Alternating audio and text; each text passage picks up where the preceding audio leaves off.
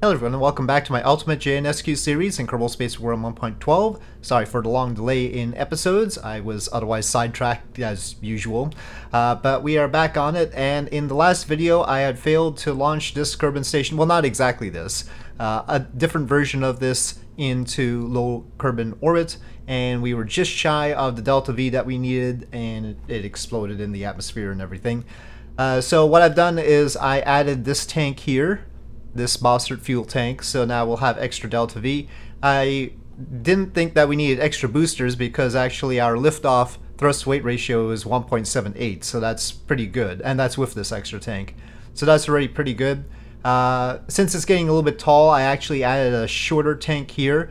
Originally we had two of these Prometheus 2 1960 liquid fuel tanks. Now we have one of those and one 1200 liquid fuel tank. So a little bit less fuel down here, but that's more than made up for by that tank there, I hope. I think so, yep. So we should have enough extra Delta V to get to orbit. Maybe we should undersupply this a little bit though, just in case. Yeah, I mean, we don't need to bring up everything all at once. We could have some of the other missions that arrive bring some of the supplies up.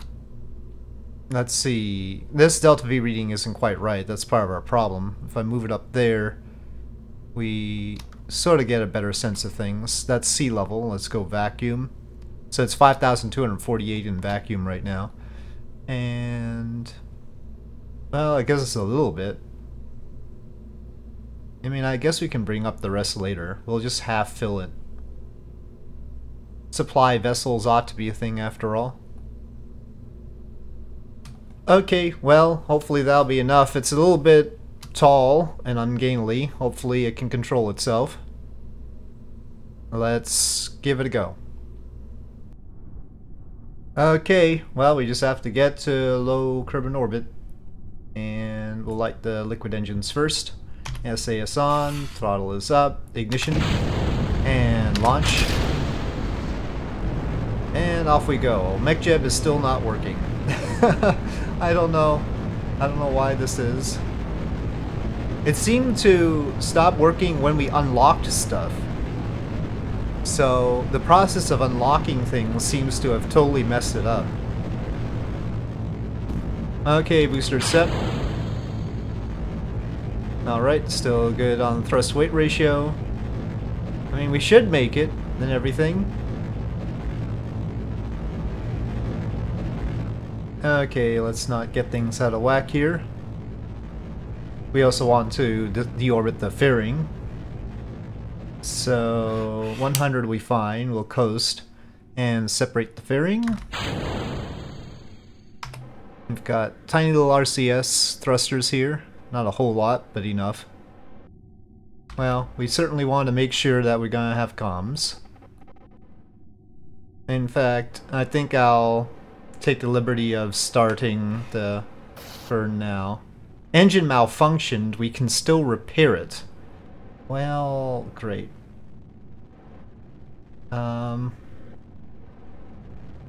It's fine. We'll go into a higher orbit considering the engine malfunction.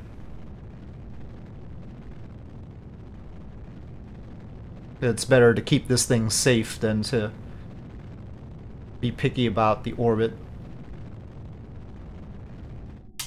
Okay, well, for now.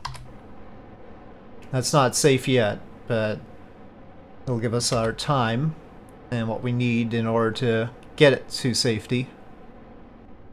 Only 80 electric charge though, I messed up on that. I'm so used to the realism overhaul cabins having an obscene amount of electric charge that I never put batteries on things.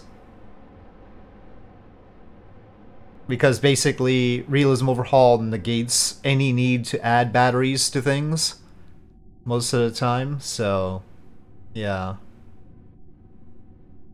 We really needed more electric charge. But anyway, especially for the science lab.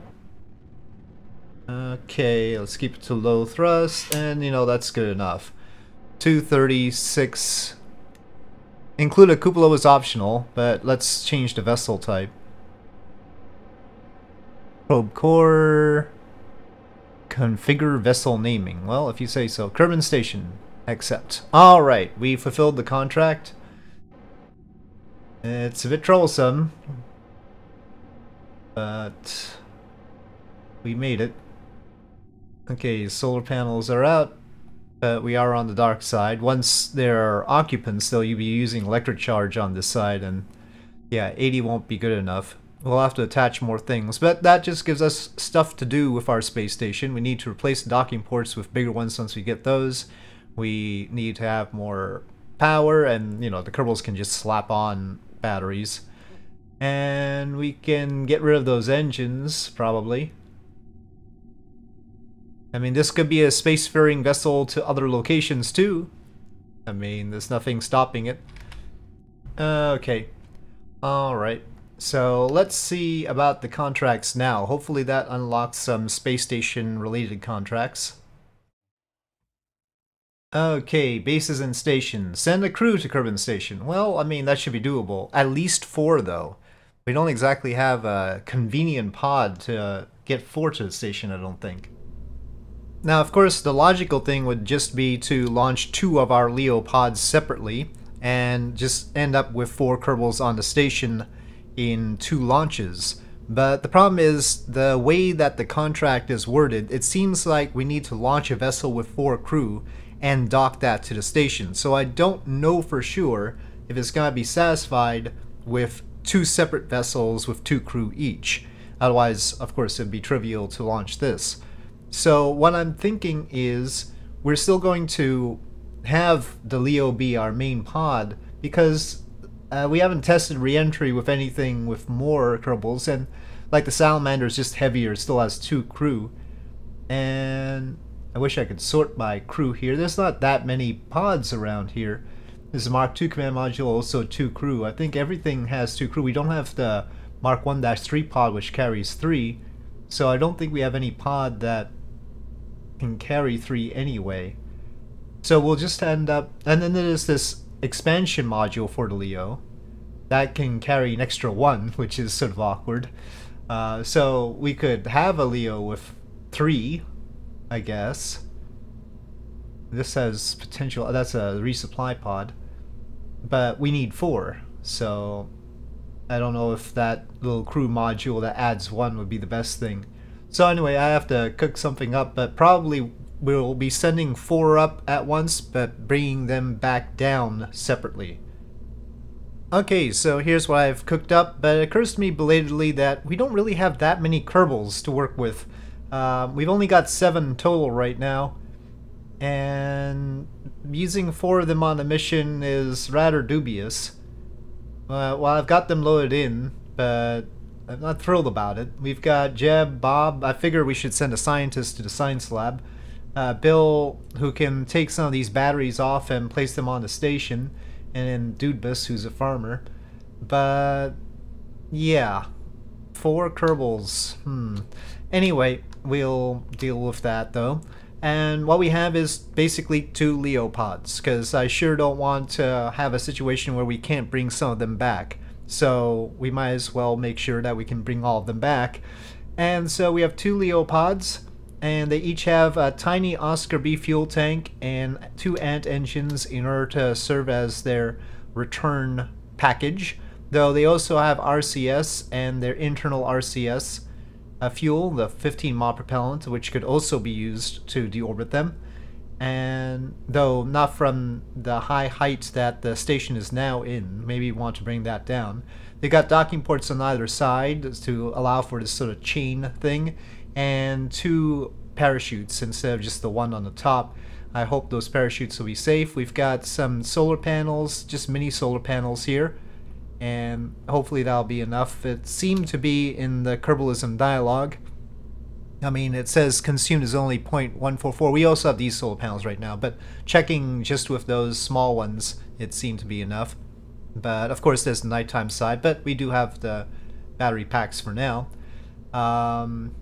Yeah, I probably want even more batteries, but we've got these solar panels. We'll see how it works out. We've got mod propellant down here and RCS around the center line here, so this could do all docking if necessary. And we've got this engine I haven't used much before. This is a Prometheus Lelantos A liquid engine, and of course it seems to be the upper stage engine of the Titan rocket, which suits me fine. It is an LR91, and we just have a small fuel tank for that. That doesn't supply much, it's just to finish up orbit. And then we have, that's a balloon tank there. Got 2 balloon tanks, but then we ended up with Prometheus tanks so we could attach boosters. And this gives us plenty of extra delta V. We've got 5,757. It's sort of including one of the little Oscar refuel tank packs, so subtract that 200 out. But yeah, the thrust weight ratio, of course we're not launching with that. It's more like if we're like this.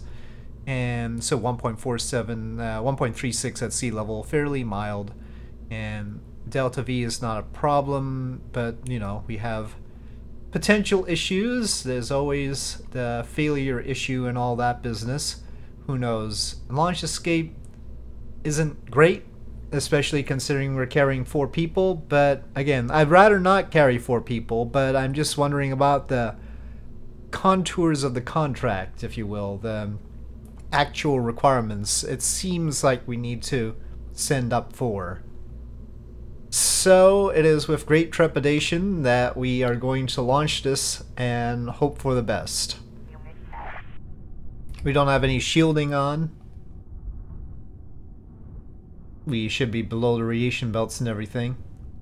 So we did put some extra food, water, and oxygen. On the way back down, we'll only keep what's in the pod, and we'll transfer any excess into the station. Okay, that should be good. Alright, here we go. SAS on, throttle is up, ignition, and launch.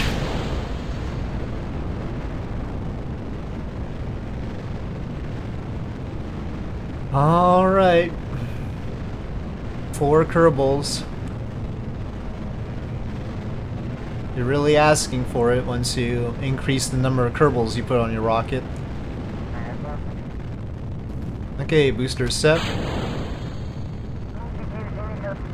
We probably don't need these solar panels on the side of that stage, but I decided to be safe on that. Looks like we have 1,500 in the upper stage, and I was expecting less, but this is good.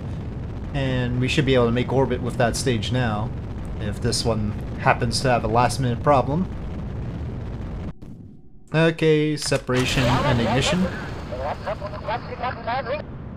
forgot to check whether this had multiple burns. It does have. Not a whole lot, just 3 ignitions. Oh, well, that's way high. And it's got a tail off. I didn't want to go way high. We actually went above the station's orbit there.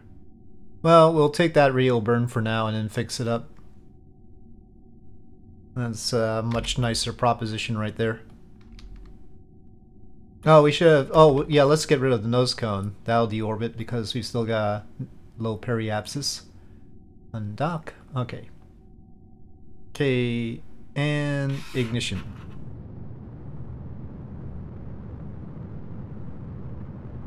But we have that huge trail off with it. Oh, the nose cone came back. Whoops. Yeah, that would happen. Should have let it go in a different direction. I think I'd rather do this correction with mod propellant and then do the final burn with the main engine, since this one only has 1 more ignition.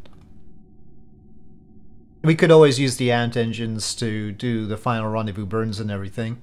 They have enough delta V with the Oscar refuel tanks, but it's better to not do that, I think. Well, I'm certainly glad I'm not doing connected living space with this. Okay, encounter with a separation of 3.3 kilometers right there.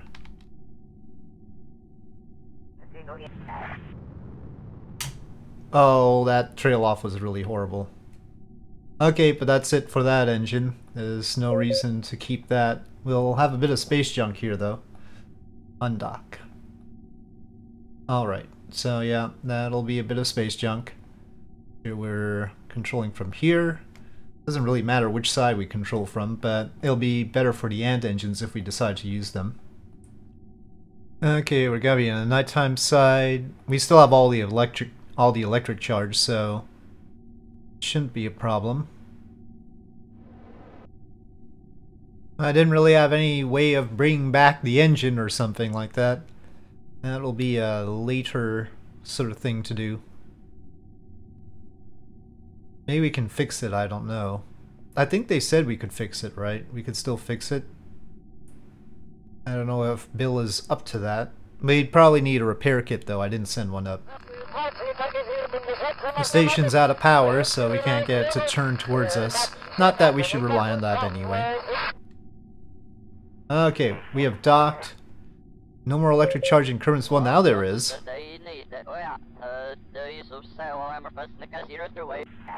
Okay, we'll definitely have to put more batteries on. But let's get into daylight first.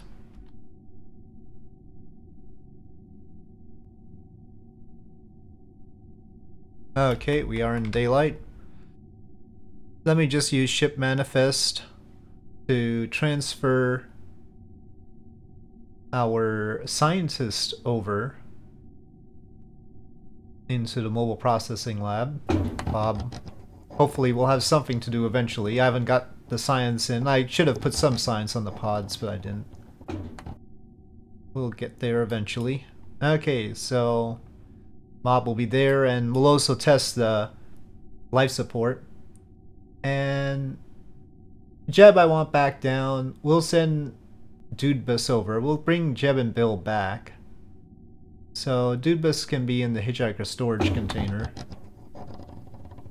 And then in one of the pods we'll have Jeb and Bill. And they'll return immediately. Okay, so that's the theory. Now, let's get Bill out and see which one... Oh, yeah, Bill. We've got Jeb, Bill, and Bob all in the same mission. That's pretty rare, too. Okay, so yes, it is that pod. And what we want to do is add all the batteries. Just gonna move it along. Let's zap that.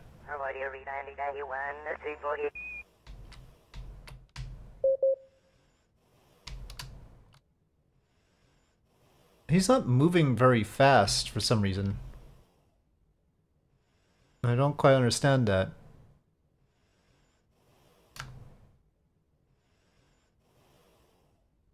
Yeah, something's gone wrong with him moving. Let me disengage and re-engage the RCS. Yeah, he's not moving normally.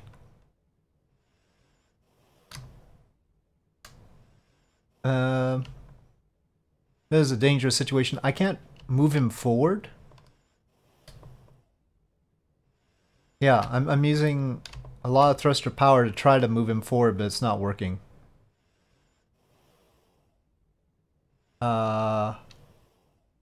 See. Yeah, it's not working. Sideways.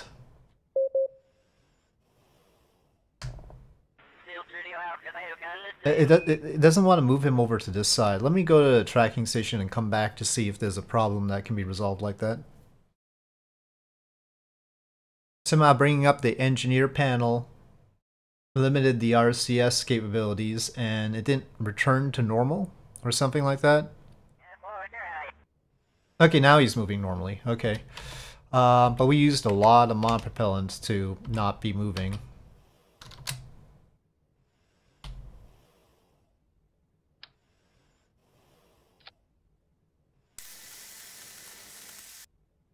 Okay. Let me see. Let's get out of that mode and see. Yeah, he's got a moving problem again. Well, to the tracking station. I'd like to put those onto the station properly. No, I don't want to abandon mission. What are you talking about?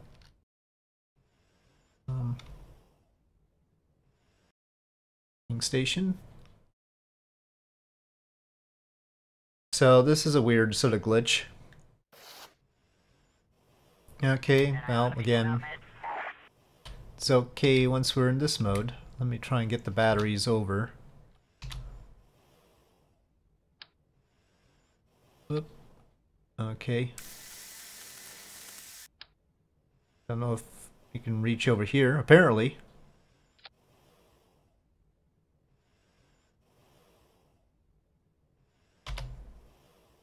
Well, I guess he attached that without doing the little laser blast. Board. Doesn't seem to be floating free. Okay. So we've moved those. Now there's a lot less electric charge on this pod, but we just need to come straight back down. And it's got its food, water, and oxygen, so we're gonna transfer the food, water, and oxygen from these pods over here. So that's not wasted.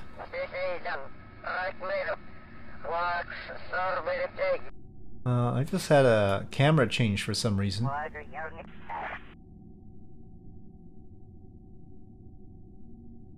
We're not in some weird orbit, are we? We are in some weird orbit. Why? What happened? What? Uh-oh, we've got glitchiness. We've got glitchiness. No, wait. What? No, no abandoned mission. Uh-oh. Uh-oh. There's no objects nearby. Guys, we've got a huge radial component. There's glitchiness. Tracking station. It will be lost. Okay, hold on. We're gonna decouple the end pod and see if that helps anything. Undock. God, that just dropped away like crazy. I'm gonna ignite the Bobcat. Engine malfunctioned. They're both malfunctioning now. Okay, did we get the contract fulfilled? It seems that way. It's no longer in our thing. Okay. We're abandoning the station. We've got so many problems. I thought playing JNSQ was gotta be a nice, calm sort of thing. Well, yeah, I don't know what to do but to abandon the station. I'm not even gonna transfer resources right now.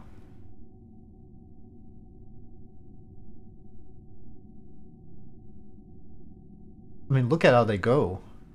Okay, now, if we go to tracking station, it'll abandon this mission, right?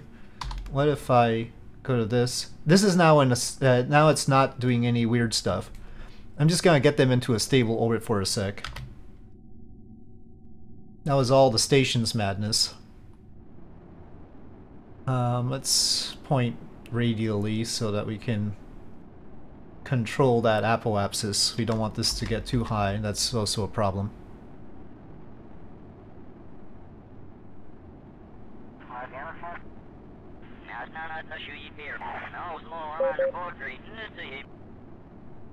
After all, if it's too high, it could get too hot for it to return, and that's another glitch I've been having. Apparently that's not what happens with our other people. Okay, well, I'm a little bit nervous about how much fuel we're using there. I'll use some of the RCS. The other one should also be on the upward trend, hopefully, and not on a downward side. I go, that's that. This is Bob and Dudebus. This is still going weird, but its periapsis ended up higher for some reason. I really want to check on Jeb and Bill. Okay, they are on the upward swing. Also not as high at apoapsis. Oh, we had an engine malfunction. How many engine malfunctions have we had, by the way? Fortunately, the reaction wheel is good enough to control it with just one of the ant engines working, and they're sort of tilted, you'll notice. I somewhat anticipated this. Okay, well, that's in orbit right now. We'll hop back to the other one, bring that one down first, and then bring this one down. This was, I mean, at least we got the contract fulfilled, but boy, this is not making me feel much better about this install than already. Maybe I should just redo the install completely. Anybody have any idea? I put my mod list in the video description. Is there anything I ought to delete? I mean, I'm willing to get rid of anything to make this work out. Maybe, I mean, do you suppose it's Kerbalism? But would that really make the engineering... Because I'm pretty sure it was the engineering thing when we placed the batteries that caused the glitch with the station. Maybe it was just the engineering system, I don't know. I should probably remove KIS so that KIS isn't in here. Since the engineering thing is in here already, you know, with that way of handling it. Probably KIS is overdoing it. Well, I mean, I have no idea where we're going to come back down. Oh, this still has its 2 batteries on. Right. That high apoapsis makes me nervous, so I'm going to try and bring that down. Okay, that's that for the ant engines. And rid of the service module.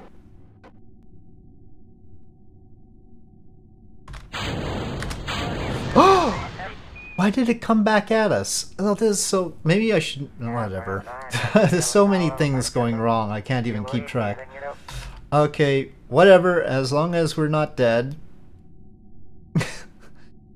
I don't feel any better about bringing them back into the atmosphere, but we have no choice. Okay, those don't actually retract, those little mini solar panels, so, and they're broken anyway, but yeah, they'll burn off, hopefully not causing any further problems. But as soon as I try to turn it, it wiggles all over the place. It's using a bit of yaw. The panels are a bit imbalanced, they're sort of off the side, and that's because of the RCS thrusters and not wanting to block the hatch or something.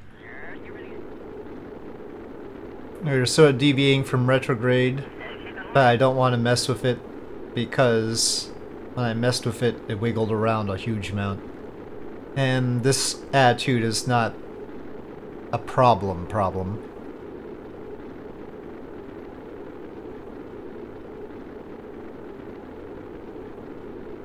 The solar panels have still survived somehow. Okay, down to regular Kerbin re-entry velocities in normal scale. And despite the weird attitude, we seem to have survived. Okay, parachute deployment. Okay, and recover vessel before it sinks or something. I'm surprised it allowed me to recover vessel when it was still going 1.2 meters per second according to the thing down there. Okay, we've got another 2 to bring down. I don't want to lose any Kerbals today. And then we'll take a look at the station's condition. It may be in orbit, it may not be in orbit, who knows? But it is not our primary consideration right now. My guess is it's not still in orbit since it's no longer in this list. Okay. Okay. And getting rid of the service module.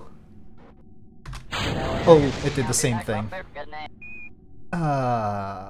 They seem to like be decoupling into it like they're reversed, but that wasn't happening. I just took the previous service module off and put the Oscar B on.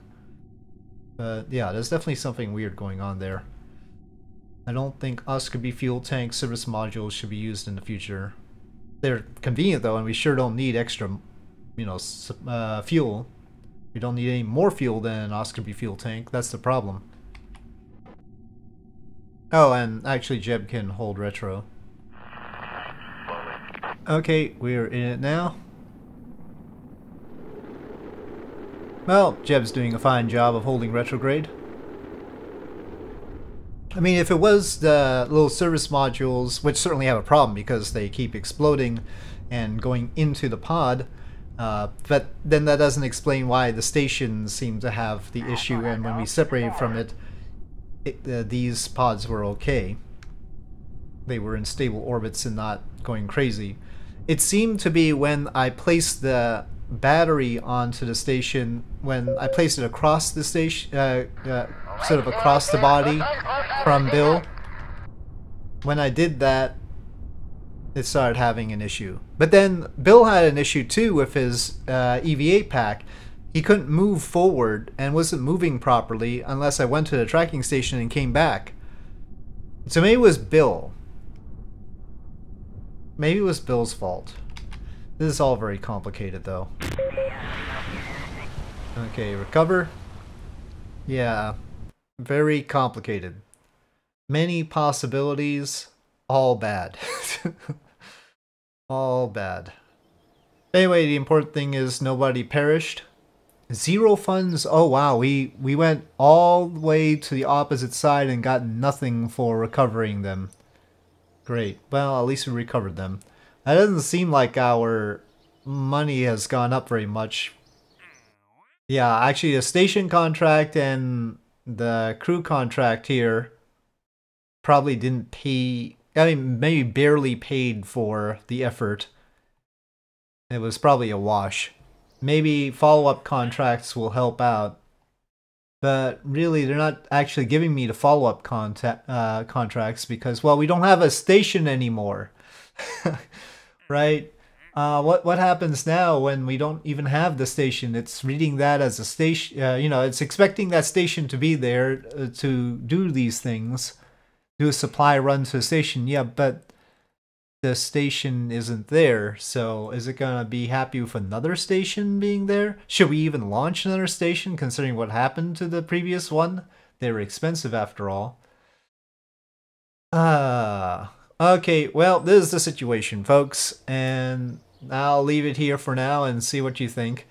And for now, thank you for watching. I hope you enjoyed this video. If you did, please do press like. If you have any comments or suggestions, please leave them in the comment section below, and I will see you next time.